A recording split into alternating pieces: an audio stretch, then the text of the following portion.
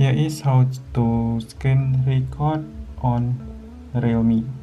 To screen record is very easy. If you want to screen for first time, screen record for first time, you can set up like this.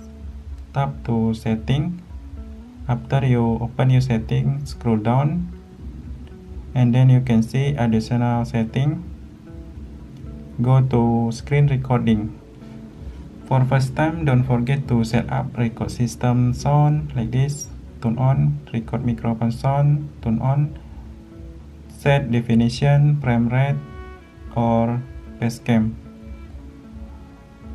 Next, after you set up, you can start your screen record like this. Tap on screen recording icon, and then you can see this tool.